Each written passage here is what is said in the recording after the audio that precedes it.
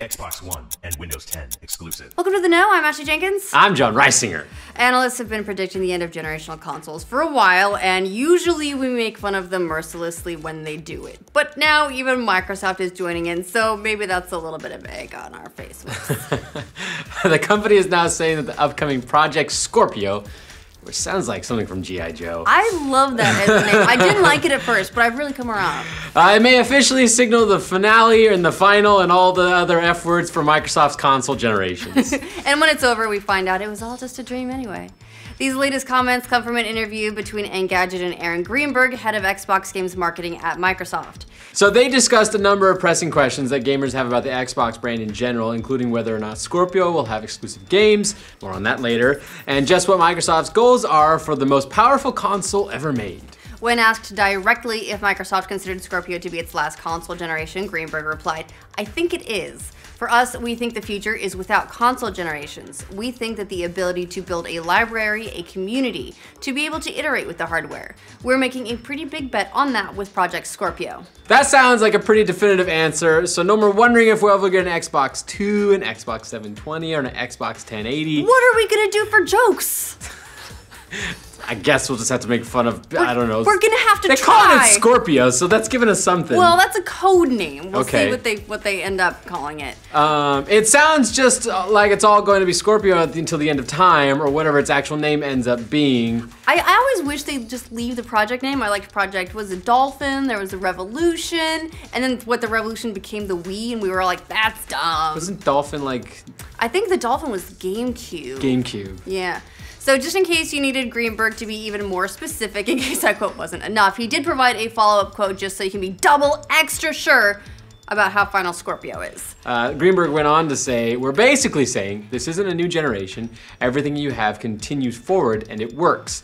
We think of this as a family of devices." So thanks for summing it all up, Aaron. Full disclosure, I consider Aaron to be a good buddy. Okay. I've known him for like 12 years. He's awesome. Yay, Aaron! Yay, Aaron! It's been speculated for a while now that Microsoft is planning on jettisoning the current console model, which relies on generational hardware every, well, 7 to 8 years, sort of. All you can go as low as 3 if you decide you don't like it, in favor of something more like the, say, Apple or smartphone model with iterative updates every couple of years or so.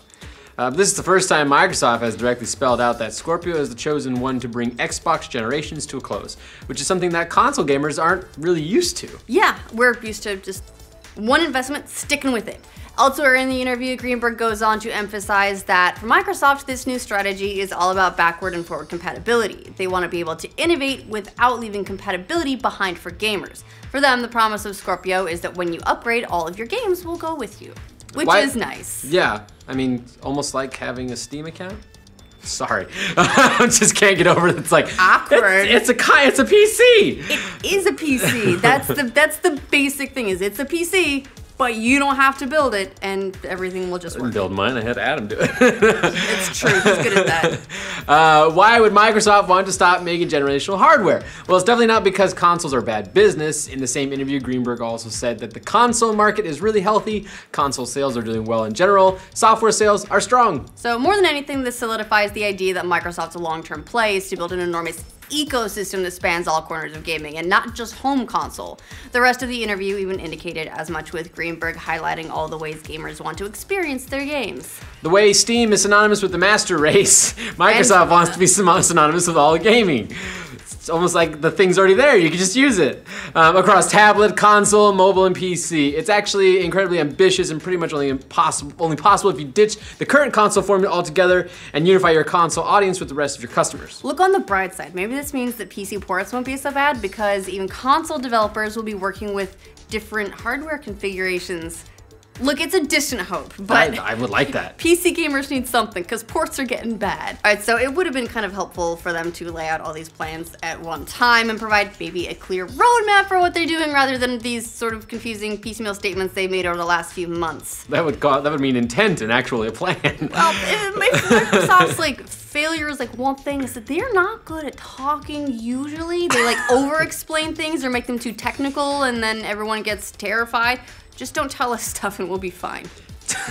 Those confusing statements started all the way back in March when Phil Spencer made comments that the future of Xbox looked a lot more like PC, only to backtrack to the comments just a couple of weeks later. And that's not the only time the talking points received a little bit of scrutiny, because they're Microsoft talking points. After the announcement of Scorpio at E3, Microsoft got blasted by analysts who claimed that they'd basically killed the Xbox One S right out of the gate by announcing Scorpio at the same time.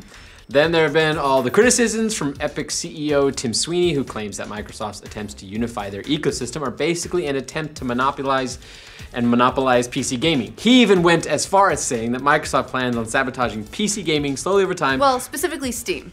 And he's gonna do that.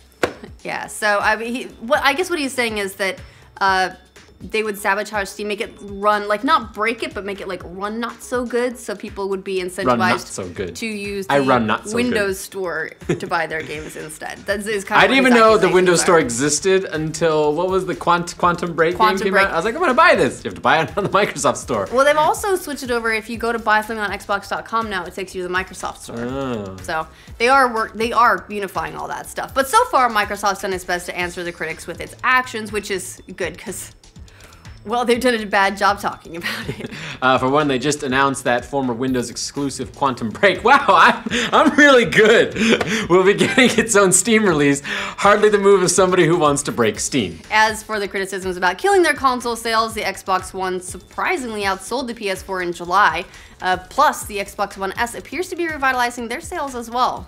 They've already sold out the limited run of 2 terabyte white models, although it should be noted that we have no idea just how many they actually sold, just that the current stock has dried up. There were no numbers, just we had them and now they're all gone forever. 5. So it makes it sound really good. So talk more like that. Yeah. Still, they seem to be executing where it matters. They just haven't really done a great job about communicating what the plans are.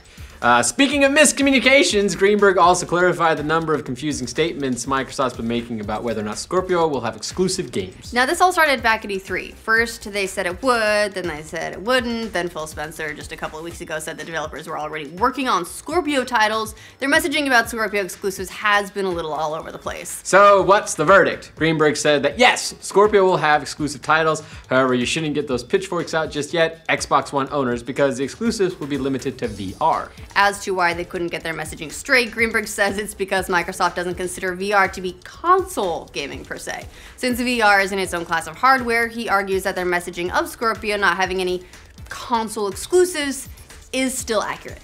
Yeah, that's shady.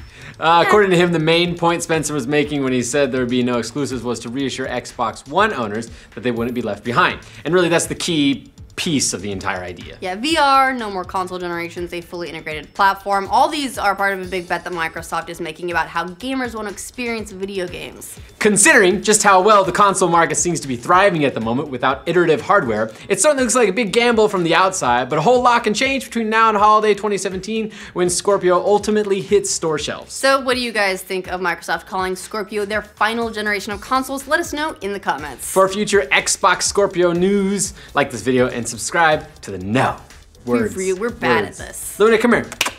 Luna, Bobby. Come here. You say hi to the camera. There's probably gonna be snorty. They discussed a number of pressing questions that gamers have.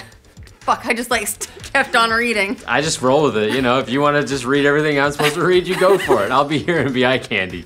No, you're good. Do you want me to do it? You read your thing. I'll read my thing. Okay. All right, so it would have been helpful. All right, so it would have been helpful. I can't. It's a hard word. It's a hard word. It's 7 whole letters. There's an F somewhere in there. Yeah, all the F words. We talked about that earlier, but it's fine because this would have interrupted us. It's not me. He even went on as far. It's not just me.